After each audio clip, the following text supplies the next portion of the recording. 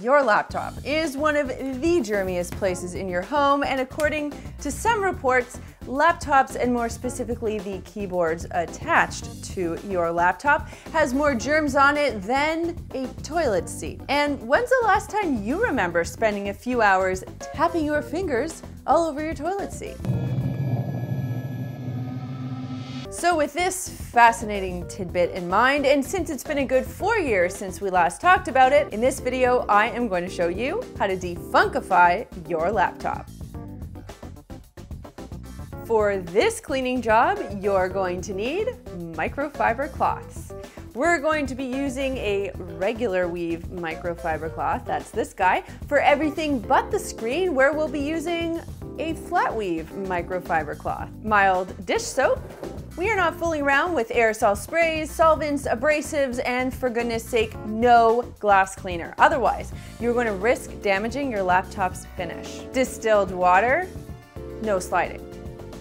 Slowly, easy, thank you. This is the only thing you should use on your laptop screen, since alcohol or ammonia solutions can damage the finish. We are using distilled water, that means no minerals, instead of regular tap water, because distilled water won't leave any streaks behind. Although, if you can't find any, tap water will also be okay. It's just not ideal. Compressed air.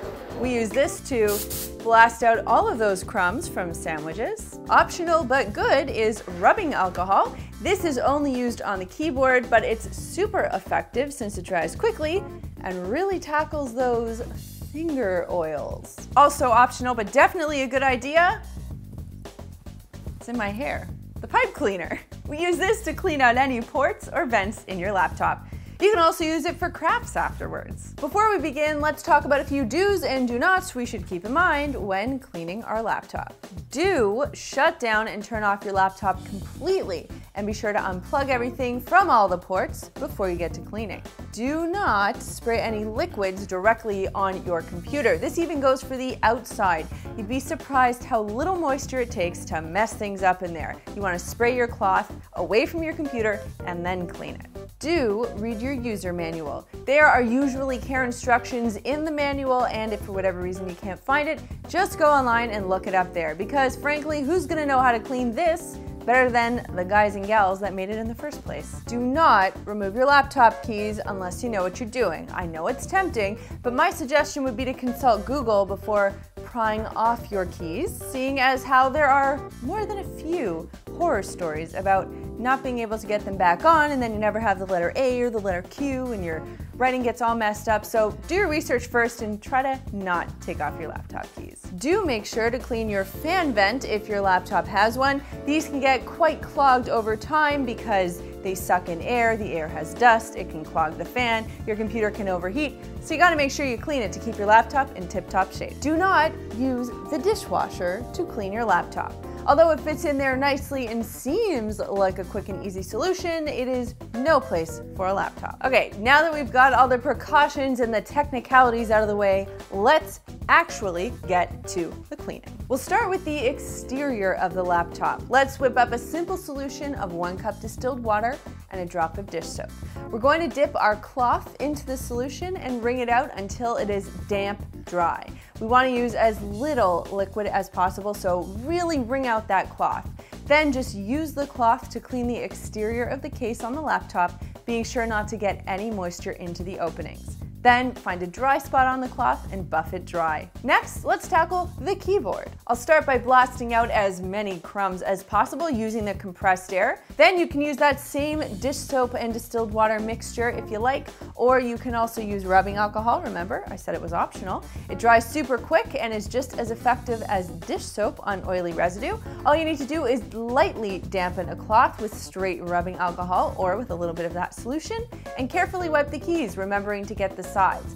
Then you want to find a dry corner and buff everything dry. Now for the trackpad and these parts down here, I'm just going to use that dish soap and distilled water mixture on my cloth. Again, wiping where wet and then buffing everything dry. And for the screen, all you need is a soft, lint-free microfiber cloth, and that's it. You don't need any fancy schmancy screen cleaners, also known as expensive. If for whatever reason there is something on your screen which can't be removed by a dry cloth, A lightly dampened cloth with only simple, humble water should do the trick. Finally, you can use the compressed air or the pipe cleaner to blow out or remove debris from the ports and the vents and all the other little hidden areas on your computer. And that's it.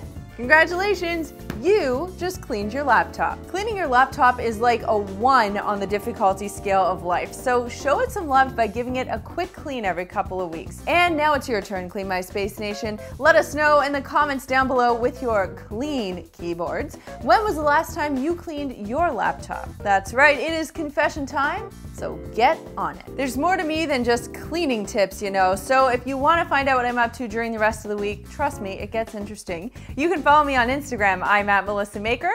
The guy who donned the creepy glasses, well, he is at the Chad Reynolds, and we are at Clean My Space. There's a button down there that lets me know you care, so click it if you liked this video, and click this button right here to subscribe and begin your journey to a cleaner life. Thanks so much for watching, and we'll see you next time. It's that special time of the week where I get to throw you to 2 other videos I think you're going to love. The first one is 7 ways to make your home smell great. We use them all over the house. We love them. They work. The second one is 5 steps to a cleaner bathroom. Since we talked about how dirty toilet seats were and then compared them to a keyboard on a laptop, which is so gross, I thought that would be an interesting one for you to check out. Remember to subscribe if you haven't done so already. There are lots of buttons that you can click to do that. One click, very easy. All of our videos in your subscription feed. Very worth it and totally free. Thanks guys, and we'll see you next week.